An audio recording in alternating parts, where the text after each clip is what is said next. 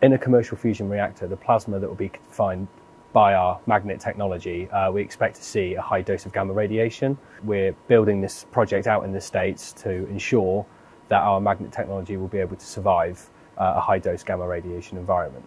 We've built an experiment here and tested it here, and then we're going to take that to the US, install it over there.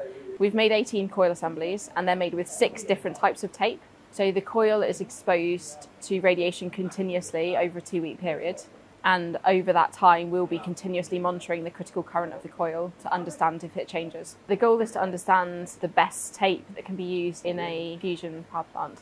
One of the unique things about this test is that we're going to be testing our magnets whilst they're in working conditions. So it's going to be at temperature, and it's going to have full current and then full exposure to gamma radiation. And then we can use the data gathered from these experiments to scale up technology into our magnets that we would like to use in our commercial fusion reactors. I've really enjoyed the technical aspects of the project, so understanding a bit about radiation and the electrical design and the software engineering and then physically making things in the lab. So we've taken it all the way through from a design process to actually making something. It makes it a really exciting project to work on. What I like about working in fusion is that every day is very different. I feel like I'm making a difference. It's putting all of my previous skills that I've learned through my apprenticeship and my degree to the test.